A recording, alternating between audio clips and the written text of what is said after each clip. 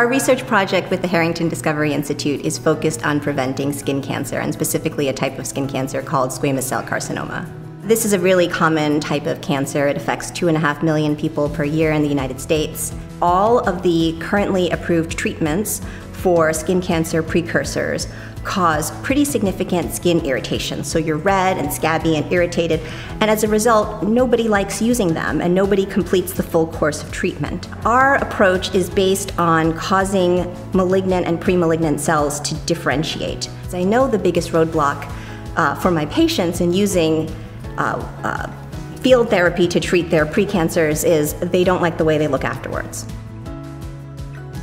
We're focused on developing a topical treatment for when you've had your sun exposure and you even have skin cancer precursors to prevent you from getting the skin cancer itself.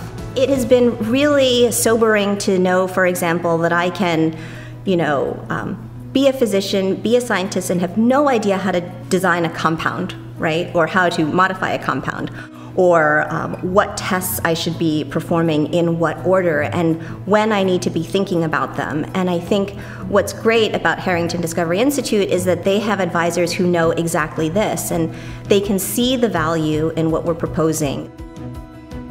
In the lab, we can make a very interesting, potentially relevant clinically relevant discovery, but yet left to our own devices, we might flounder off on a meaningless side quest. And so what Harrington Discovery Institute has really done is it's helped us sort of navigate these what would otherwise be really challenging waters. So the first thing our advisors did was introduce us to the idea of adding molecular modeling capabilities to our team.